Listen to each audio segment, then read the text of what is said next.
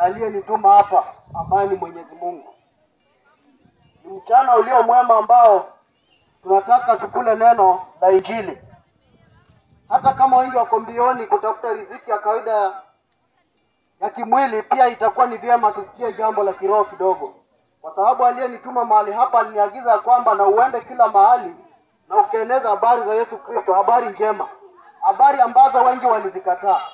Katika Biblia kuna wakati mpanzi alienda kupanda mbegu, na kila wakati tunajua kwamba mpanzi akienda kupanda mbegu anatarajia, baada ya kupanda mbegu anatarajia mavuno, na mavuno hatarajii mavuno ambayo ni hafifu, hatarajii mavuno ambayo ni machache, anatarajia mavuno ambayo ni mavuno mengi sana, mavuno ambayo yanaweza jaza ghala lake, na mavuno ambayo yanaweza saidia yeye katika maisha na katika kujiendeleza. Hivyo ndivyo siku za leo wanadamu wanapoendelea na kazi zao za kawaida, wako katika hali ya kufanya kazi ya kujua kwamba sio kazi ambayo itawaingiza katika hasara. Hakuna yule mtu anayefanya kazi ya kumuingiza katika hasara. Lakini upande wa Yesu Kristo watu walifika mahali wakaona ya kwamba injili ambayo Yesu Kristo aliwatuma duniani kufanya na kueneza injili, watu wakaupuuza, wakaona ya kwamba sio jambo na kuzunguka huku na huku na kuhubiria watu. Watu wakasahau ya kwamba hata hizi kazi ambazo sisi wenyewe tunafanya tukiwa duniani ni marupurupu ya duniani, lakini lengo kuu ambalo Yesu Kristo alituma duniani ni kuhakikisha kwamba tunaeneza injili kila wakati. Lakini watu wanaposikia injili ikipita, kuna watu wataanza kujiuliza, na je, na huyu mtu ametoka katika dhehebu gani? Na je, huyu mtu anaweza kuwa ameoa ama hajaoa? Anaweza kuwa ameoleka ama amefanya harusi? Sasa maswali kama hayo ndio watu wanafika mahali wanaanza kujiuliza. Na mimi nakuuliza ya kwamba sasa mtu akisema, je, na huyu mtu ametokea dhehebu gani? Je, na ile dhehebu zinapeleka mtu mbinguni? Hiyo ndio swali. Na mwingine akasema ya kwamba na huyu mtu ako na bibi ama ako na bibi. Sasa watu wakaamini ya kwamba dini kafunika watu, wakaamini ya kwamba mtu akihubiri lazima akuwe ameoa, mtu akihubiri lazima akuwe amefanya harusi. Sasa watu wakazingirwa na mawazo kama haya ya dini. Sasa hivi leo unaona kwamba hata mtumishi wa Mungu akisimama mbele ya watu kuhutubia watu, unaona ya kwamba mtu anainuka na kusema ya kwamba mimi ni mtumishi wa Mungu, nimebarikiwa, ni mke wangu ako hapa. Sasa watu wanaanza kuinua hata familia zao, badala wainue Yesu Kristo ambaye aliwatuma duniani. Unapata mtu anaanza kuinua mke wake, mtu anaanza kuinua watoto wake katika madhabahu. Sasa watu hawako tayari watu wenye wako kanisani wako tayari kusikia neno kutoka, neno ambalo litawapeleka mbinguni. Sio neno ambalo litaonyesha kwamba mtu anaanza kusema ya kwamba huyu ni mtoto wangu, huyu ni mjukuu wangu. Sasa hayo maneno yote hayawezi kupeleka mbinguni. Neno aswa yenye watu wafaa tuzingatia katika dunia ni utakatifu. Na utakatifu huja tu baada ya mtu kutubu, kukiri dhambi ambayo amefanya na kukataa zile dhambi na kuamua kufuata njia halisi ya Yesu Kristo. Hivyo ndivyo maana utapata ya kwamba huyu mkulima alienda kupanda, atafika mahali azae matunda mema. Na haya ndio matunda tunazungumzia, matunda ambayo ni matunda ya kiroho, matunda ambayo yatafanya kila mtu abadilike, matunda ambayo yatafanya kila mtu apate njia za wokovu za Yesu Kristo. Lakini kuna wale ambao watajiingiza katika maneno, lakini wamekuwa watu wa njia mbili. Sasa Yesu Kristo mwenyewe akasema ya kwamba na yeyote anayetumikia njia mbili, basi huyu ni mtu ambaye amepotea. Huyu ni mtu astahili machoni pake, kwa sababu yeye mwenyewe alisema ya kwamba tukamwamini kwa roho na ukweli. Sasa sisi tutaamini aje Yesu Kristo na ili hali kuna vitu fulani zimetuzingira, kuna vitu fulani ambazo zimefanya kwamba tumerudi nyuma kwa injili. Tunaamini Yesu Kristo, kama na kuamini Yesu Kristo pia kuna vitu fulani ambazo tumeziaminia, tunaziabudu. Na yeye mwenyewe akasema ya kwamba na kusiwa na chochote kitaabudiwa duniani kando na yeye. Sasa unafika mahali unapata mtu wako kwa Yesu, lakini pia mtu anakimbia kwa washirikina wa dunia, kwa waganga wa dunia. Unafika mahali unapata mtu wako kwa Yesu, lakini mtu hata anaamini mtoto wake zaidi katika ibada, na ni mtumishi wa Mungu. Mtu wako kwa Yesu, lakini mtu ameamini pastor yake zaidi. Yaani pastor yake amegeuka, amekuwa ndio Mungu. Ndiposa watu wakainuka. Pastor walipofika mahali wakaona kwamba wanadamu wamekuwa na tamaa katika dunia. Wanadamu wamekuwa na tamaa ya kupokea vitu. Wanadamu wamekuwa na tamaa ya kusonga kila hatua katika maisha.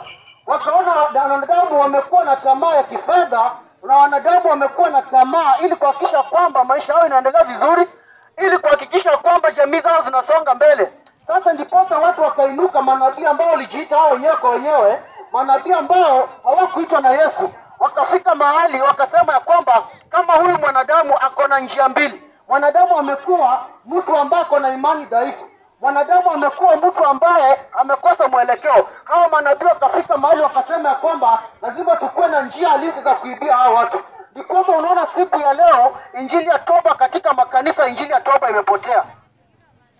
Lakini siku ya leo injili ambayo inahubiriwa katika kanisa imekuwa ni injili ya kuinuliwa, imekuwa ni injili ya kuenda viwango zingine, na imekuwa ni injili ya kusema watu wanabarikiwa na kuendelea zaidi. Ndiposa unaona watu wanaposikia injili ni ya kuinuliwa, watu wanakimbia mahali pale na hawajui ya kwamba huyo mtu ambaye anawahubiria ni mtu ambaye ameitwa na Mungu ama ni mtu ambaye alijiita yeye mwenyewe kwa wenyewe. Ndiposa utaona watu wako mbioni kuelekea mahali pale. Watu wako mbioni kuelekea katika kanisa kusikia muujiza. Watu wako mbioni kuelekea katika kanisa kujaza makanisa ili kuonekana ya kwamba idadi ya kanisa imekuwa juu. Ndiposa siku ya leo unapoona kuna wakati inafika mahali unapata madhehebu yamekutana. Na madhehebu yanapokutana unapata sasa manabii ambao walijiita wenyewe kwa wenyewe wanachukua idadi ya kusema ya kwamba lazima tujue kanisa ambalo limetoka sehemu fulani limekuwa na watu wangapi. Lazima tujue hili kanisa lenye wametoka sehemu hii fulani limekuwa na watu wangapi. Sasa unapata watu wamefika mahali wanasema ya kwamba assembly ya kanisa fulani ilikuwa na watu wengi kuliko assembly ya kanisa hii. Lakini watu hawajuangi maana hii kitu.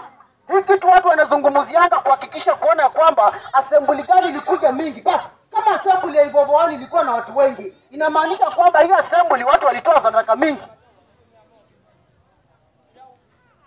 Ndiposa hivi vitu zilifika makanisani, watu wakafika mahali wakatengana katika madhehebu. Mtu anatoka katika dhehebu kuanza kuunda dhehebu lake, kwa sababu watu ambao walijiita na tamaa ya tumbo zao, tamaa kwa kuhakikisha kwamba hao ndio wanajiendeleza wenyewe kwa wenyewe, wakaona ya kwamba nikiwa na dhehebu yangu nitakuwa na maisha mzuri, nikiwa na dhehebu yangu watoto wangu, bibi yangu watakaa maisha mzuri.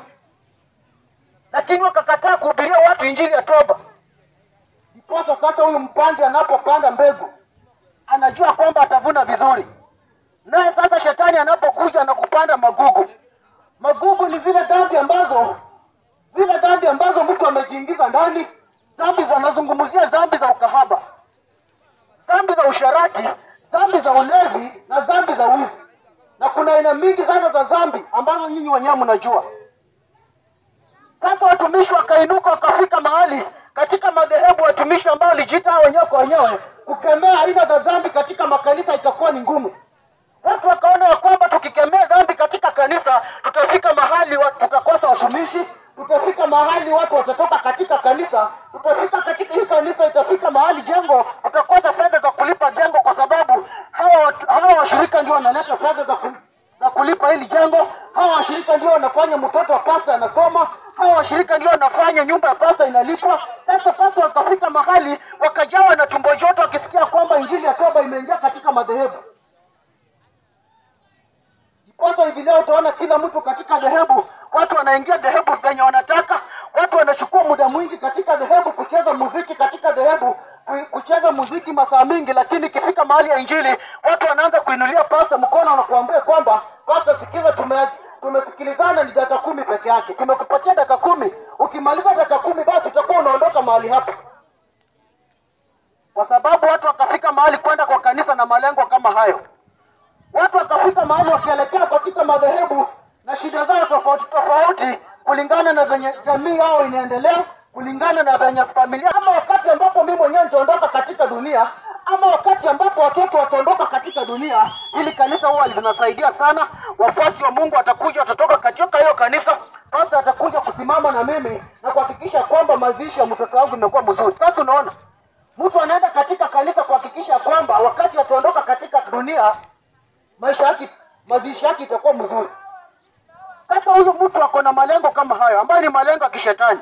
Haendi kanisa kutubu, haendi kwa kanisa kuhakikisha kwamba maisha yake ameunganisha maisha yake na Yesu Kristo, lakini anaenda katika kanisa na malengo fulani ya kwamba wakati atakuwa na shida fulani, watu wa kanisa watasimama na yeye. Wakati atakosa kazi, watu wa kanisa watasimama na yeye, watampatia chakula. Sasa anaenda katika kanisa na malengo ya tumbo yake, haendi katika kanisa kutubu. Ndiposa watu utaona wakifika katika kanisa, ndio watu wamekaa katika kanisa, watu wamekaa kwa nyuma, injili inaendelea, lakini watu wako kwa simu zao, wanacheka kwa simu. Yaani mtu anajifurahisha kwa simu, anakumbuka mke wenyewe alikuwa naye jana, anaanza kucheka kwa simu, anabebea pastor mkono, anamwambia kwamba pastor, sikiza, muda umeisha. Kumbe anataka arudi kwa huyo mke kwa ibada. Alafu tunasema tunainua jina la Yesu Kristo, alafu tunasema kwamba hii ndio injili inatupeleka mbinguni. Lakini watu wako katika kanisa, watu wamepeleka urembo katika kanisa, wasichana wamekaa katika kanisa na vioo, kila wakati ni vichano kwa nywele, kila wakati ni kuangalia uso, kila wakati ni kuangalia huku na huku makucha. Sasa tuko katika kanisa, lakini watu wako katika hali ya urembo. Lakini Yesu Kristo ambaye aliniita, aliniambia kwamba naenenda ukakemea hizi dhambi. Yesu Kristo aliyeniteua akanitoa katika ulevi, akanitoa katika usharati, akanitoa katika wizi, akaniambia ya kwamba nenda ambia watu wangu ya kwamba hizi zote ni dhambi. Lakini watu wakakataa. Watu wakaona ya kwamba mtu anaposimama mbele zao lazima ni mtu tujue kwamba ni mtu amepitia masomo gani. Sasa mimi nikikuelezea, nikuja hapa nikwambia kwamba mimi nimesoma masomo ya teolojia, nitakuwa nakusaidia na nini?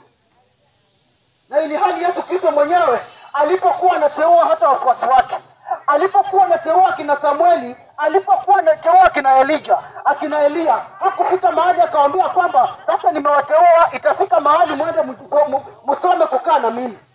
Yeye aliwateua akawaambia kwamba mimi nimewateua na mkaenda mkahubiri habari zangu na watu wakapokea uponyaji.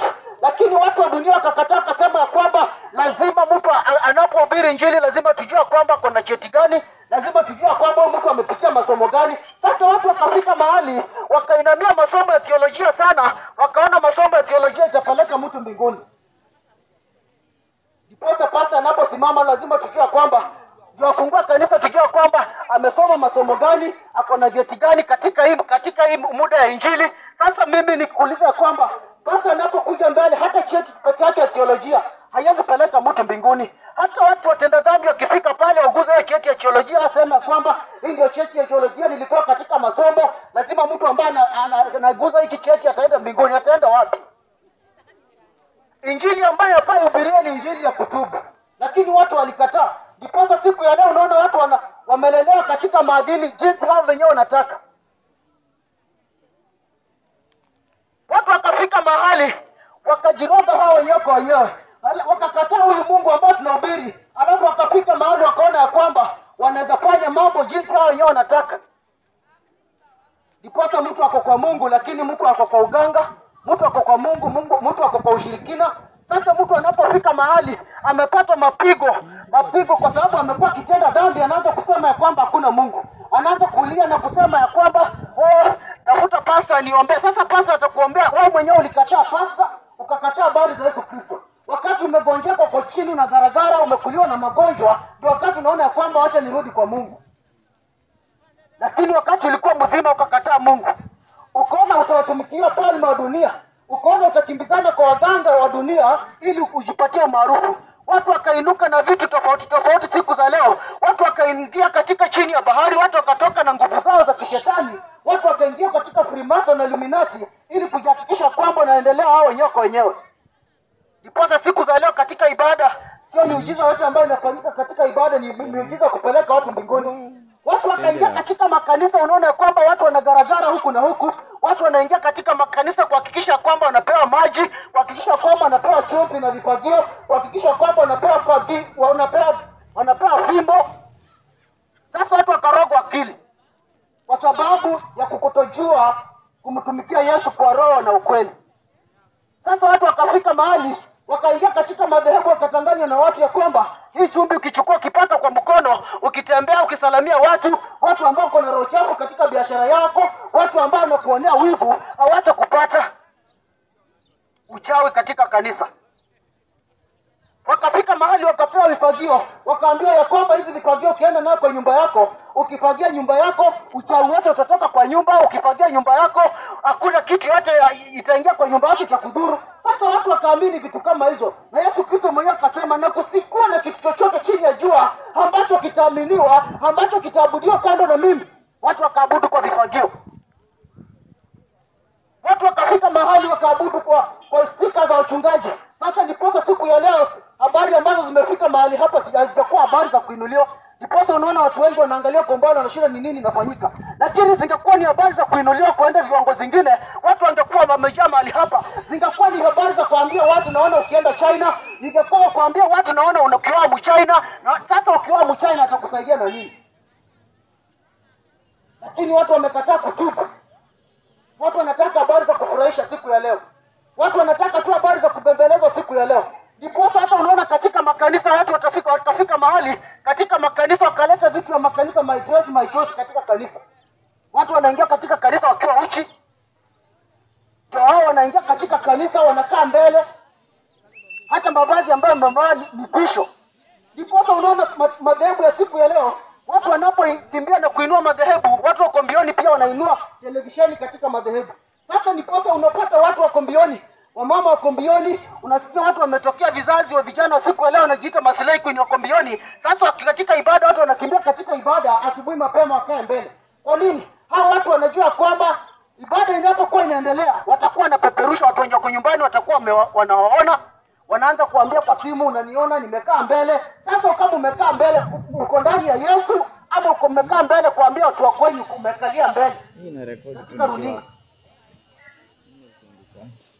Sasa watu wanataka hivyo. Sasa watu wanakimbilia mbele ya madhehebu, mavazi ambayo amevaa ni mavazi ya kutisha. Mtu amevaa miniskirt mapacha iko nje, hata mhubiri anapoeneza neno, mhubiri anashikwa na kigugumizi, maneno inampotea. Lakini wako katika ibada. Mtu ameingia katika ibada, kifua iko wazi, matiti iko nje ni kama inamwagika. Alafu ako pale na kioo anajiangalia kwa kioo. Sasa hii ni injili ama ni ukahaba iko katika makanisa? Hivyo ndivyo ilivyo siku ya leo. Hivyo ndivyo watu wanataka siku ya leo. Watu wataki kuabudu Yesu Kristo kwa roho na ukweli. Lakini kawaambia kuna ibada ya kupewa vifagio na maji. Hapo ndipo watu watakimbilia. Lakini wacha nikuambia kwamba Yesu Kristo alioniteua akaniambia na kwamba niambie mtu kama ni dhambi na mtu atoke katika dhambi. Lakini watu walikataa. Watu wakaona ya kwamba watakuwa pia na mbinu zao za kuabudu. Hivi leo ndio maana unaona kwamba mtu anaenda katika kanisa kuabudu chochote ambacho anataka. Watu wanaingia katika jengo la Mungu, mtu lazima hadi wako na sheria fulani wamepewa. Ukishaingia katika jengo la Mungu lazima ulambe sakafu, ingia jengo la Mungu lazima upake ujivu kwa uso. Sasa watu wanaingia katika jengo la Mungu kwa sababu wanajua kwamba kuna uhuru wa kuabudu.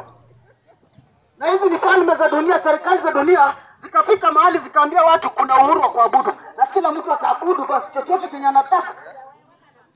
Lakini watu wakataka hivyo. Ndiposa lazima mtu akiabudu mtu anasikia kwamba mimi lazima niangalie mlima Kenya inasema aje, nikiabudu lazima nishike mtoto wangu kwa shingo, nikiabudu lazima niangalie mshumaa penye iko niwashe, ninamie mshumaa. Sasa ibada za sarakasi katika makanisa.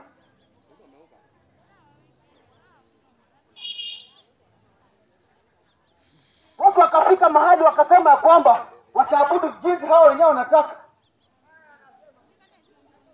Wengine wakasema ya kwamba lazima niende kwa Buddha, niende ninamia Buddha. Sasa Buddha atakupeleka mbinguni. Watu hata wakaamini mikufu yao zaidi. Watu wakaenda wakanunua mikufu, wakasema ya kwamba nikiabudu lazima nishike mkufu kwa hii mkono ndio nijue ya kwamba Yesu Kristo ameshuka.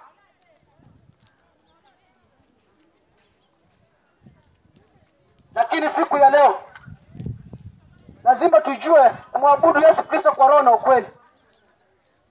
Sio kwenda kwa kanisa kwa lengo la kujifurahisha, sio kwenda katika dhehebu la Mungu kwa lengo la kuonyesha tu watu tumepeleka mwili pale.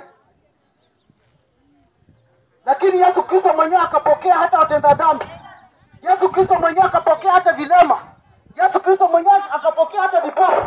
Lakini siku za leo watu wanaingia katika kanisa, wanapoinua kanisa watu wanataka wafanywe wahongo ili wafanye miujiza. Ndiposa unafika mahali unapata ya kwamba mtu alikuwa anatembea vizuri, lakini mtu ameshikwa, ameambiwa na pastor ambaye alijiita mwenyewe kwa mwenyewe, pastor ambaye hakuitwa na Mungu, anamwambia kwamba itakuwa ni vyema ukae chini tuzungumuze. Tutazungumza hivi. Itafika mahali ukienda katika kanisa utainua mguu juu, utakunja mguu, useme kwamba wewe ulikuwa kiwete. Alafu ninapofika katika ile dhehebu nitasema kwamba kuna kiwete hapa, nitakuombea na utatembea. Watu wanataka kanisa kama hizo. Alafu watu wanamiminika katika kanisa kwa sababu wameona muujiza. Ili hali ni uongo. Hivyo ndivyo watu wanataka katika kanisa siku ya leo. Watu wakakataa kujua kwamba Yesu Kristo alipokea hata watenda dhambi. Watu wakakataa kutubu na kurudi kwa Yesu Kristo. Jinsi mwanamke aliyekuwa kahaba alitubu, akafika mahali alikuwa amenyang'anya watu waume zao, alikuwa amevunja ndoa za watu, lakini aliposikia habari za Yesu akakimbia kwa Yesu na kumwambia Yesu, sikiza, nimekuja kwako ili uniponye, nimekuja kwako ili nipokee. Nimevunja nyumba za watu, nimekuwa katika ushirikina, nimefanya uchawi wote, lakini nimekubali kwamba neno lako ni nyundo. Nimekuja kwako ukaniponye ili ukahaba ukaniondokea. Na Yesu Kristo aliposikia maneno ya huyu mwanadada akamwambia kwamba basi dhambi zako zimesamehewa. Lakini ni wangapi wako tayari kupokea Yesu Kristo siku ya leo? Ni wangapi wako tayari kuachana na uchawi? Ni wangapi wako tayari kufungua watoto wa watu ambao walifunga, wakachukua makaratasi zao za shule, wakachukua kalamu zao na kuhakikisha kwamba masomo yao haitaendelea? Ni wangapi wako tayari kufungua watoto? Lakini watu walikataa. Mtoto wa mtu anapoendelea kuinuka kidogo kimasomo, watu wakakuwa mbioni, wanadamu wenyewe wakasema kwamba tutaona atafika wapi. Wakachukua makaratasi zao, wakasema kwamba tutaona kama ataendelea.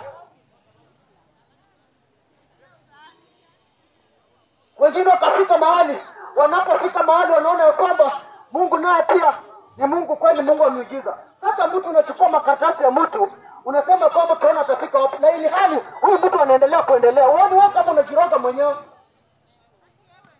Anaendelea kung'ara kwa masomo, anaendelea kung'ara kwa biashara. Lakini watu walikataa kufahamu Yesu Kristo.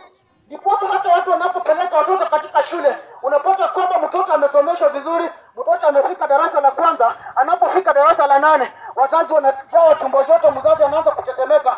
Mtoto wangu sasa itakuwa aje? Mtoto sasa anaenda kukalia mtihani, itakuwa aje? Mtoto atapata alama gani? Sasa mzazi anaanza kutetemeka, ili hali hajasimamisha mtoto wake kwa msingi wa Yesu.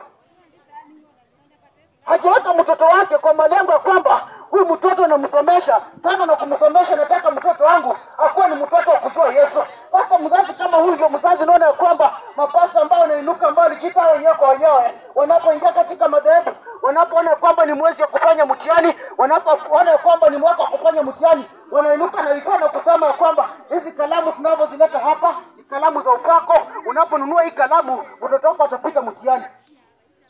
Sasa mzazi ambaye kuitwa na Mungu, mzazi ambaye fahamu Yesu Kristo, anakimbia kununua kalamu pale ambayo amenunua kwa duka shilingi 10, anaenda kununua kalamu ambayo amenunua shilingi 200, anaenda kuinunua na shilingi 200 ili mtoto wake akafaulu mtihani.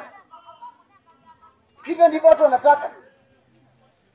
Sasa mtoto amesomeshwa na masomo yote, mtoto anafika mahali anaanguka mtihani kwa sababu kulea mtoto kwa njia ya Yesu Kristo. Watu wakakataa, wakasema kwamba watafanya tu jinsi hao wenyewe wanataka. Lakini vile habari ambazo zimeshuka mahali hapa ni habari za kuambia watu watubu, watu watoke katika dhambi. Lakini watu walikataa. Ndiposa unaona wazazi wa siku ya leo tumefika mahali watoto wetu tumewalea katika njia ambayo sio njia ya Yesu Kristo. Watu hata mavazi ya watoto imekuwa mavazi ya kutisha. Watoto wanapotoka kwa nyumba wamevaa mavazi ya kutisha. Mzazi kugeuka na kuambia mtoto kwamba sikiza, hii vazi ambayo umevaa, hii sketi ambayo umevaa hairudishi utukufu kwa Yesu Kristo. Sasa mtu anatoka kwa nyumba, mapaja yote iko nje, matiti yote iko nje, anapotembea katika barabara, pikipiki wa vijana wanamwangalia, pikipiki zinagonga vijana. Ameua watu wengi kwa ajili ya mavazi ambayo amevaa. Ameua nafsi za watu wengi kwa ajili ya kutembea kwake. Ameua nafsi za watu wengi kwa ajili ya malengo yake ambayo imekuwa ni malengo ya kuhakikisha kwamba anaangamiza kila mtu katika kijiji.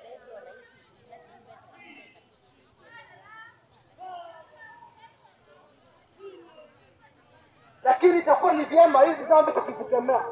Itakuwa ni vyema tukitembea katika utakatifu wa Yesu Kristo. Itakuwa ni vyema tukitembea na kunawiri kama zile mbegu ambazo zilianguka katika mchanga ambao ulikuwa na rutuba. Lakini mienendo yetu imekuwa ni mienendo ya kutisha. Njia zetu zimekuwa ni njia za kutisha. Malengo yetu yamekuwa ni malengo ya kutisha.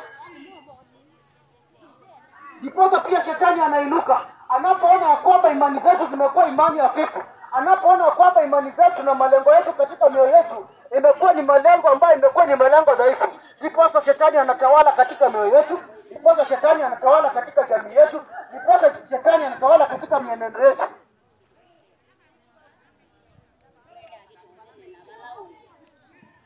Sasa watu mnataka tukae maisha kama hayo, maisha ya kutawaliwa na shetani. Ndiposa siku ya leo unapata ya kwamba imekuwa ni vigumu sana hata mtu kufika mahali na kuomba Yesu Kristo ampatie kazi ambayo itakuwa ni kazi ya kumwelekeza katika uzima wa milele. Sasa unafika mahali unapata ya kwamba watu walitoka nyumbani na malengo tofauti kuelekea katika miji. Watu wakatoka katika nyumbani wakasema ya kwamba nikienda katika mji nitapata kazi, nitasaidia wazazi. Nikienda katika mji naona ya kwamba jamii yangu itaimarika. Naona ya kwamba Mungu akinifungulia, naomba Mungu anisaidie. Sasa watu wanatoka katika jamii zao wakiomba Yesu Kristo awasaidie katika maisha. Wanaomba Yesu Kristo wakati wanataka kitu fulani, lakini wanapopata kile kitu unafika mahali unasema ya kwamba unafika mahali unaachilia huyu Yesu Kristo. Umeona ya kwamba tena huyu Yesu Kristo sio Yesu Kristo tena. Ndiposa unaona watu wanakuwa katika magoti kila wakati wanaomba Yesu Kristo. Wazazi wanaombea Yesu watoto wao, jamii zao, lakini hao watoto wanapofika katika kazi, hao watoto pia wanafika mahali wanasahau wazazi. Sasa mzazi aliishi kushughulika maisha ya mtoto wake, amesomesha mtoto, mzazi akausha ng'ombe, mzazi akauza shamba, mzazi akafika mahali akauza kondoo na mbuzi na kuku ili huyu mtoto asome.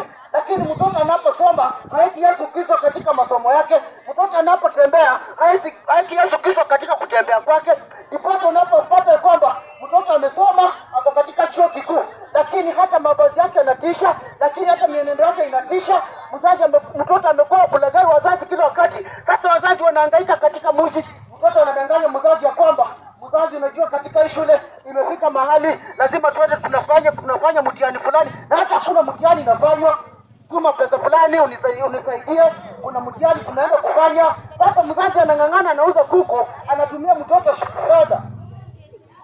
Mtoto amemwambia kwamba anaenda kufanya mtihani, lakini sio mtihani. Mtoto anakimbia kutafuta yale mavazi ambayo atakaa naye katika ukahaba, yale mavazi ambayo atafurahisha vijana, yale mavazi ambayo atanaza wazee wa watu, yale mavazi ambayo atavunja ndoa za watu ili apokee fedha ambazo zitamsaidia. Alafu nasema ya kwamba hiki ni kizazi ambacho ni kizazi cha Yesu Kristo. Sisi tunahitaji injili ya toba. Sasa mtoto anaishi kunyang'anya wazazi, mtoto anaishi kulaghai kila mtu katika mtaa, mtoto anafika mahali anakuwa mwizi, mtoto anafika mahali anakuwa kahaba, kwa sababu hakulelewa na alikataa habari za Yesu Kristo. Alikataa kulelewa ndani ya Yesu Kristo na akakataa habari za Yesu Kristo. Ndiposa magonjwa yanapompata unasikia kwamba hakuna Yesu. Hao ndio kwanza kuelekea katika waganga wa dunia, kuelekea katika ufumu wa dunia. Wanapofika pale unaambia ya kwamba lazima ulete kuku nyekundu, lazima ulete kuku nyeusi. Sasa kuku nyeusi haji. Huyu mtu anahitaji Yesu. Atubu, arudi kwa Yesu na kuambia Yesu, nilikosa na nimerudi kwako, kanisaidie ili nikatimize mapenzi yako, ili nikauone ufalme wa mbinguni. Lakini watu walikataa kupata habari za Yesu. Lakini ingelikuwa ni habari za kuja na maji mahali hapa, habari za kunyunyuzia maji katika nguo, habari za kunyunyuzia maji katika vibanda na kusema unaenda mbali, watu wangekuwa tayari kusikia habari kama hizi.